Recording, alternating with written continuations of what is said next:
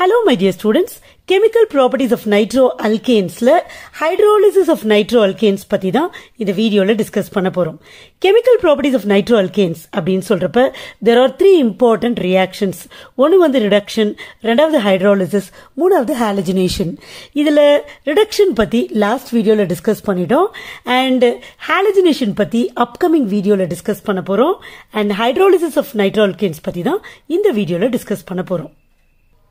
Hydrolysis என்னது ஒரு organic compound வாட்டர்னால cleavage ஆகி டிஃபரண்ட் ப்ராடக்ட்ஸ் ஃபார்ம் பண்ணும். அதுதான் ஹைட்ரோலிசிஸ். இங்க ஹைட்ரோலிசிஸ் ஆஃப் நைட்ரோஅல்கேன்ஸ் இல்லையா? இந்த நைட்ரோஅல்கேன்ஸ் நீங்க பாக்குறப்ப 3 டிஃபரண்ட் நைட்ரோஅல்கேன்ஸ் இருக்கு. என்னென்ன இருக்கு? Primary நைட்ரோஅல்கேன்ஸ், secondary நைட்ரோஅல்கேன்ஸ் and tertiary நைட்ரோஅல்கேன்ஸ். இந்த ஹைட்ரோலிசிஸ்ல பாத்தீங்கன்னா இந்த 3 நைட்ரோஅல்கேன்ஸும் டிஃபரண்ட் ப்ராடக்ட்ஸ் கொடுக்குது.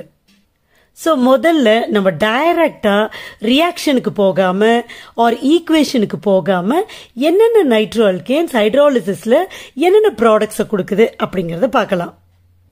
பாருங்க, primary நைட்ரோஅல்கேன்ஸ் on hydrolysis give carboxylic acids, whereas secondary nitroalkanes give ketones and tertiary nitroalkanes do not undergo this reaction.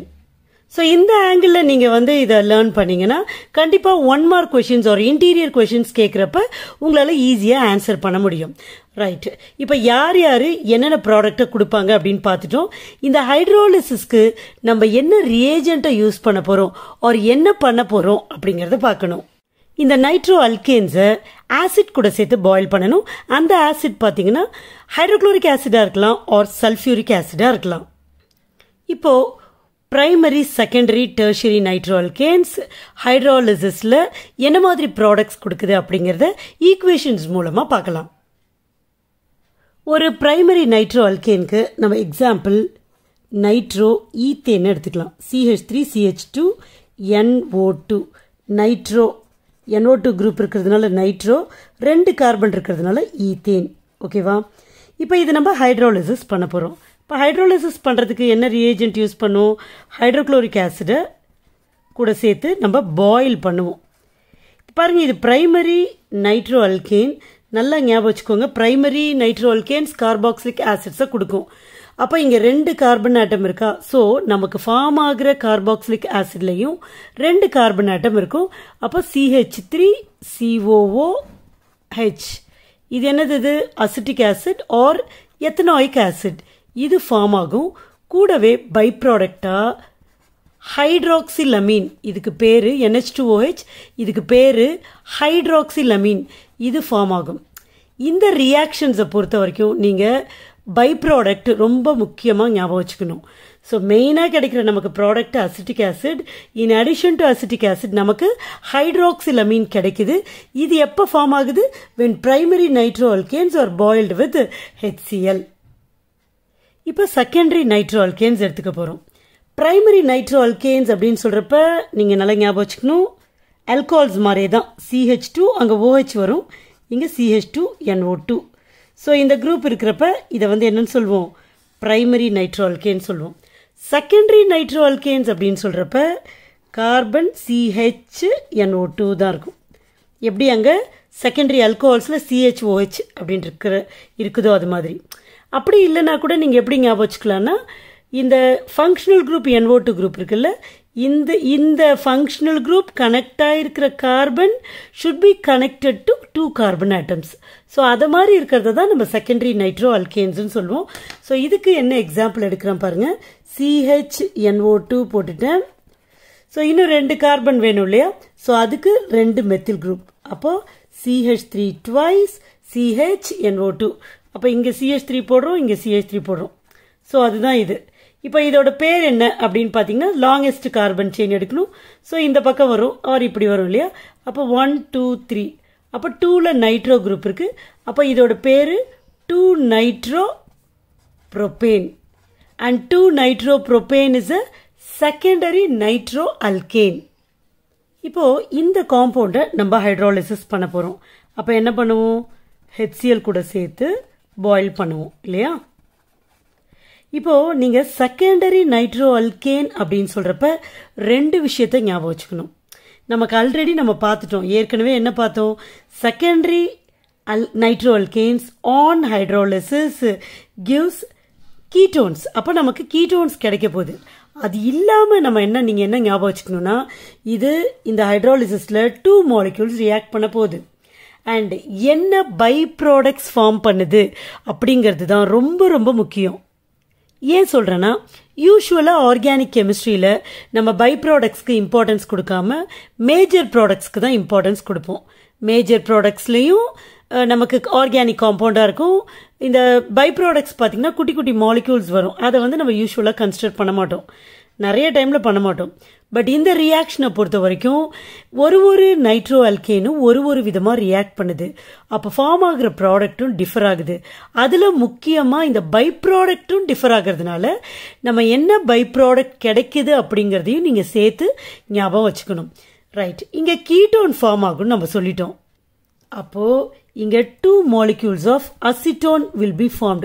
அப்போ அசிட்டோனை நம்ம CH3 twice C double bond O இப்படி எழுதுவோம் இல்லையா, ஆர் CH3 CO CH3 அப்படியும் எழுதலாம். இப்போ இந்த 2 ஏன் இங்கே போட்டிருக்கேன், இங்கே 2 CH3 twice 2 molecules எடுத்திருக்கோம். ஸோ 2 போட்டால் கரெக்ட் ஆகிடும். ப்ளஸ் பாருங்க, இனி எழுதுகிற பை ப்ராடக்ட் ரொம்ப ரொம்ப முக்கியம். N2O ஃபார்ம் ஆகும். What is N2O? Nitrous oxide form ஆகும். வேற பிரைமரி அல்கேன்ல பாருங்க ஹைட்ராக்சிலமீன் ஃபார்ம் ஆகும். ஸோ மெயினா கிடைக்கிற ப்ராடக்ட்டும் டிஃபர் ஆகுது, பை ப்ராடக்ட்டும் டிஃபர் ஆகுது. ஸோ நல்லா ஞாபகம் வச்சுக்கோங்க. இதை this may be asked in 1 mark question. இது இல்லாம கூடவே H2Oவும் கிடைக்கும். Okay, next tertiary nitro alkanes எப்படி ரியாக்ட் பண்ணுது அப்படின்னு பார்க்க போறோம். ஆல்ரெடி சொல்லிட்டேன், tertiary nitro alkanes to not undergo this reaction. Tertiary nitro alkanes என்னது, CNO2 இருக்கும். அப்ப என்ன அர்த்தம், அதாவது functional குரூப்பான NO2 connect ஆயிருக்கிற carbon should be connected to 3 carbon atoms. அப்போ கார்பன் போட்டுடுறேன், NO2வும் போட்டுடுறேன், இங்க ஒரு CH3, இங்க ஒரு CH3, இங்க ஒரு CH3 போட்டுடுறேன். ஸோ இதுதான் என்னது, டெர்ஷியரி நைட்ரோ அல்கேன். இதோட பேர் எப்படி வைக்கலாம் நம்ம, இப்போ லாங்கஸ்ட் கார்பன் செயின் பார்க்கணும். ஸோ இப்படி பார்த்தீங்கன்னா 2 கார்பன் ஆட்டம்ஸ் தான் இருக்கு. இப்படி பாருங்க 3 கார்பன் ஆட்டம்ஸ் இருக்கு. அப்போ ப்ரோபேன், அதில் 1 2 3 கரெக்டா 2ல நைட்ரோ இருக்கு, அதனால 2 நைட்ரோ ப்ரோபேன். ஆனால் அதே 2ல மெத்தில் குரூப் வேற இருக்கு. எப்பவுமே சப்ஸ்டிடியூவெண்ட்டை நம்ம முன்னாடி சொல்லணும். ஸோ 2 மெத்தில் 2 நைட்ரோ ப்ரோபேன், அதுதான் இதோட பேரு. பட் இங்க இந்த காம்பவுண்ட் HCl H2O பாயில் பண்றப்ப இங்க என்ன கிடையாது, ரியாக்ஷனே கிடையாது, நோ ரியாக்ஷன். இதே ரியாக்ஷனை நைட்ரோ குரூப் இல்லாம அது நைட்ரைட்டா இருந்தா, ஏன்னா ஐசோமர்ஸ் இல்லையா, நைட்ரைட்டா இருந்தா எப்படி ரியாக்ட் பண்ணுது அப்படிங்கறத பார்க்கலாம். இப்போ எத்தில் நைட்ரைட்டோட ஃபார்முலா எழுதலாம். CH3 CH2 எத்திலுக்கு நைட்ரைட் அப்படின்றப்ப ONO போடணும் இல்லையா, ONO. இப்போ இது என்ன பண்றோம், ஆசிட் ஹைட்ரோலிசிஸோ ஆர் பேசிக் ஹைட்ரோலிசிஸோ நம்ம பண்றோம். அப்ப என்ன ஆகும்னு பாருங்க, இந்த பாண்ட் பிரேக் ஆகும். H2O H இந்த பக்கம் சேரும், OH இந்த பக்கம் சேரும். அப்ப H இந்த பக்கம் சேர்ந்தா என்ன ப்ராடக்ட் வருது, CH3 CH2 OH. என்னது இது, எத்தனால் இல்லையா, எத்தனால் பிளஸ் இது பாருங்க HNO2 கிடைக்கும். What is HNO2? Nitrous acid. Ethyl nitrite அப்படின்னு சொல்றப்ப பாருங்க கம்ப்ளீட்டா different product, that is alcohol is formed. So this is all about hydrolysis of nitro alkanes.